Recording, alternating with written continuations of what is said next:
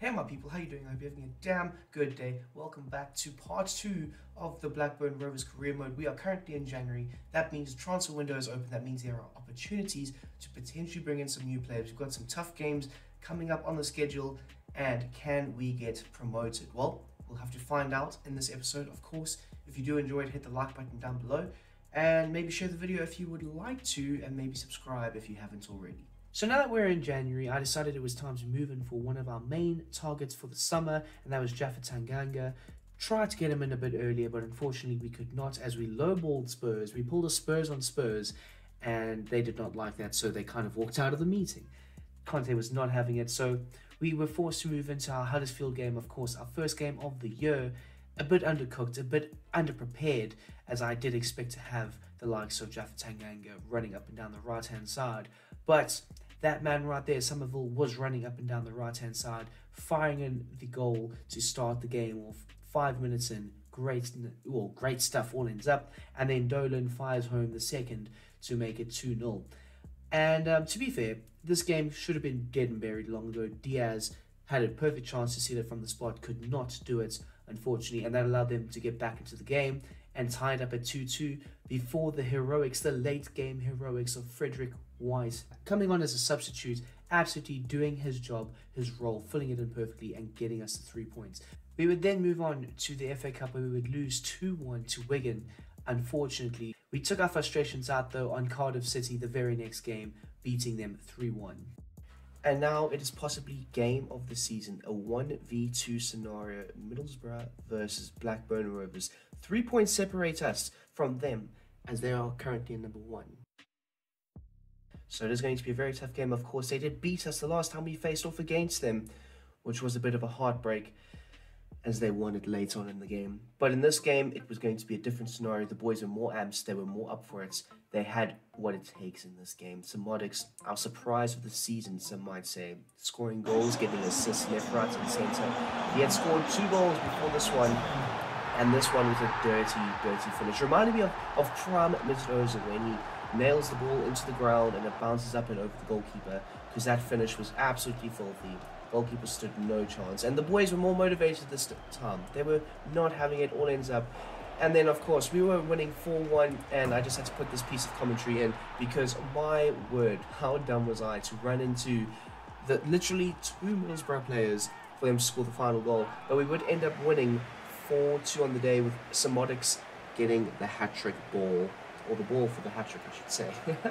I was really happy with the way the boys played. But we move on to Luton. Luton Town, of course, very difficult game the first time out. They ended up beating us 2-1. And it looked like the story was about to be written in the game. Later on in the game, they scored their opening goal after a very boring first half. But the boys, they had more fight in them this time. And after just coming on, Gallagher smashing it home from the corner, virtually his first touch of the game. And then very late on, yet again, he nets the winner. Frederick White, absolutely sensational finish. Great pass to get the ball to him in that open bit of space in the box.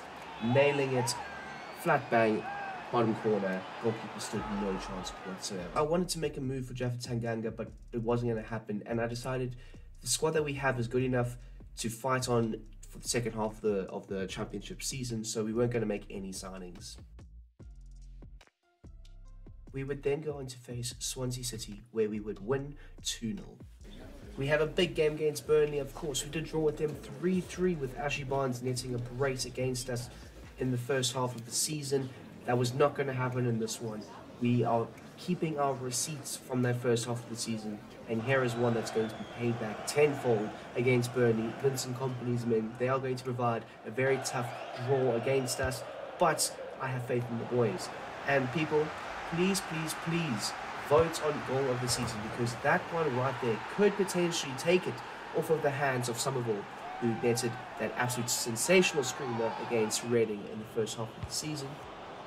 But can I just say, Bradley Dack as well as Brereton Diaz were phenomenal. They combined superbly in this game, absolutely putting Burnley to the sword, really. They took them completely out of the game. Their combination play was sensational. Brereton Diaz has really impressed me this season, as he has gone from strength to strength and just improved to the way that I want us to play.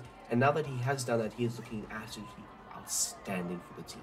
Outstanding nonetheless. From start to finish, we were the better team that won, obviously winning 5-0 on the day. Double from Bradley Dack, a double from Diaz, and of course a wonder goal from Frederick White. We went on to play Bristol, where we would win 4-2 and absolutely dominate the game. And then we went on to face Derby, who were in 19th place, and we beat them 2-1. We faced off against Reading, where we would win 2-1, and then we took our talents to Blackpool, where we would unfortunately lose 2-1. Tough result there. We then went on to face Peterborough, where we got back to winning ways with a 2-1 victory. So I decided to have a bit of an unorthodox approach to life here, where I put Harrison Reed back into the starting lineup and dropped Lewis Travis further down the field, and he's going to be a ball-playing centre-back that just matches the way that I want the team to play, the manner in which I want the team to play. And I think it's going to help the team out a great deal in the future. As you can see there, Lewis Travis and Harrison Reed in different positions. Reed actually in the starting lineup, and Lewis Travis as a centre-back. And damn near Dolan, absolutely great finish, great team goal to face off against Stoke. Of course, I did mention we've got our receipts kept, and Stoke gave us a very big 4-1 hiding in the game that we played in at their ground. And now it was time to return the favour tenfold. Bradley Dack, an absolute great finish, top corner, had no chance to stop that, the Stoke goalkeeper, and we ended up winning 2-1 on the day. Fantastic result for us moving forward. Our march up the table continues. We then went on to face the biggest team of them all, Preston North End, of course, Mark Bogey team, a team that I cannot stand. And to be fair, this game literally epitomized why they are my Bogey team. We get off to a very boring start, and then we eventually score a goal in the second half.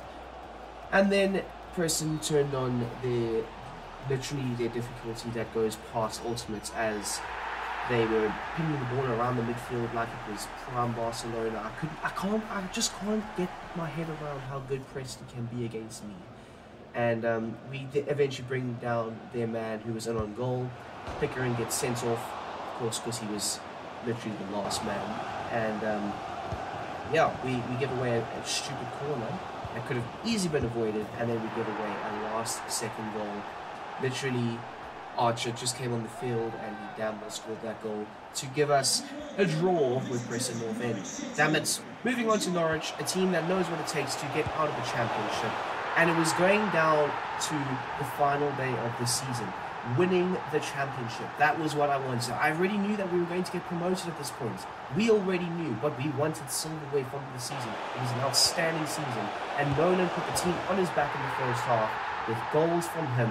Absolutely sensational from the man, putting the team on his back, like I said. And then Thornton coming up with his first goal of the season, and we would be cruising at 3-0 and eventually run out 4-0 winners, sealing us the championship title. Promotion, yes. Championship title, yes. Final day of the season, we've got nothing to really play for. It's going to be against Birmingham, but right now, the boys, the fans, everybody just absolutely having a time and a half. We're celebrating this trophy. It is the first of many under the Brom Squad era. Getting out of the championship was the first step into getting Blackburn Rovers to where they need to be, and this is how we're going to do it. Fans going berserk, players going berserk.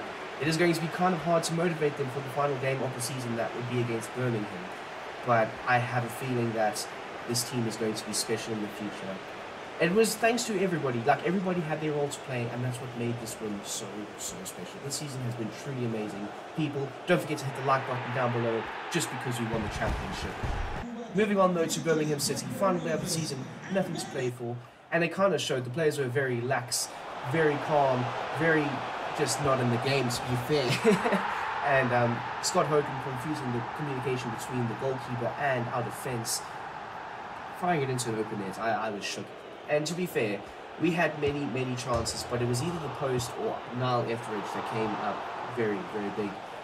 And yeah, it was so frustrating, man, so frustrating. But eventually we would unlock the defense with a great goal from Bradley Dack, who has come back into it this season after spending some time on the bench due to Simodics heroics. But Bradley Dack rescuing us this game, rescuing us the draw. Final game of the championship ends in a draw, a bit disappointing, but it was a great season nonetheless. The boys are happy. We're getting promoted to the Premier League, baby. So people, that is going to bring us to an end of our first season as the Blackburn Rovers manager. It has been a successful season nonetheless. We have gotten promoted, we've won the championship. Ah, what a season it's been. Premier League next season is going to be absolutely insane. I might target one of the cups to potentially just make the season a bit more interesting. I'm thinking the FA Cup, to be fair. That's obviously got a lot more weight in history, and it could be something special to go for. Our first major trophy could be an FA Cup. Who knows? But these are some of our stats for the season. Simodics was undoubtedly one of our best players this season. Goals, assists, he led it all. Frederick White, of course, fantastic from him. Please, guys, if you can, in the comment section, vote for who you want your player of the season to be. I would probably say it's going to be Simodics, who was surprisingly really fantastic for us. And probably our young player of the year would go to Frederick White, who was probably our only young player this season. But regardless, we were absolutely great. I loved every moment of this season, and I hope you guys did as well.